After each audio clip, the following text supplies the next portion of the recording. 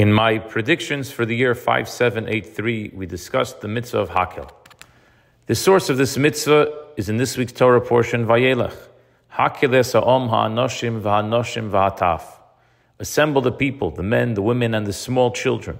Every single Jew had to go to Jerusalem for this Hakhel gathering in the temple. Rabbi Elazar ben Azariah asked the following question. I understand why men and women must come to learn and to listen. But why do the infants come? And he answered his own question by stating that the reason for bringing the children is simply to give special reward to those who bring them. When the great sage Rabbi Yoshua heard this, he exclaimed, "Lucky are you, our patriarch Abraham, to have a descendant such as Rabbi Elazar ben Azariah." And the question is asked, what did Rabbi Yoshua find so exciting about Rabbi Elazar's explanation? And what does it have to do with Avraham? If you think about it, this whole teaching doesn't even make sense. For if all of the adults are assembling in Jerusalem, obviously they must bring their young children, because otherwise who will care for them? Why does the Torah have to give us a mitzvah to bring the youngsters, as if there's even an option to leave them home alone? If you're going to take all of the adults to Jerusalem, of course the youth are coming along. There are no babysitters left to watch them. It is because of this question that Rabbi Yoshua deduced that Rabbi Elazar's question was not merely why are they coming, but why did the Torah have to mention that they should be brought?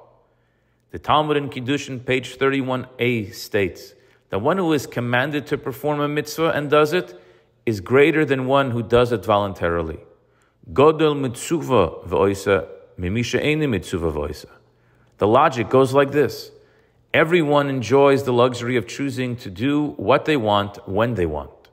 Good people will certainly volunteer their free time to worthy causes.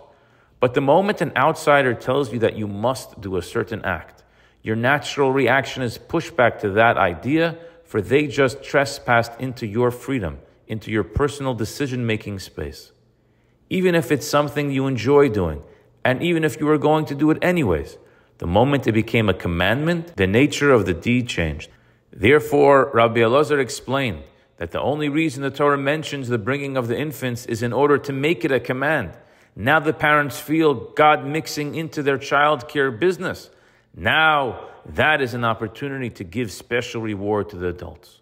When Rabbi Yeshua heard that from the Mitzvah of Hakhel, we learn that fulfilling a command is greater than voluntary performance, he became very excited, because now he realized the justification for Avraham's not circumcising himself until the age of 99, although he had fulfilled every other mitzvah of the Torah. The reason was that Avram wanted to be in the category of mitzvah v'osa, one who performs a mitzvah as a fulfillment of Hashem's command. Since circumcision can be performed only once, Avram therefore waited for a direct command from God. And this applies to the mitzvah of Hakhel this year as well. For everyone likes hanging out with friends. We don't need God to give us a mitzvah of Hakhel. We had social gatherings last year, and we will have them again next year. So what's the big deal about this year's inspirational Hakhel gatherings? And the answer may very well be as down-to-earth as ever. The moment we are charged with a mission to gather friends and neighbors and motivate each other is the moment it becomes a difficult thing to do. But the great sage Rabbi Elazar already taught us that the reason for this difficulty is only in order to give us a very big special reward. Let us be wise and let's seize the moment to tap into this reservoir of blessing for us and our loved ones. I wish you a very good Shabbos and a Gemar Chasima Tova.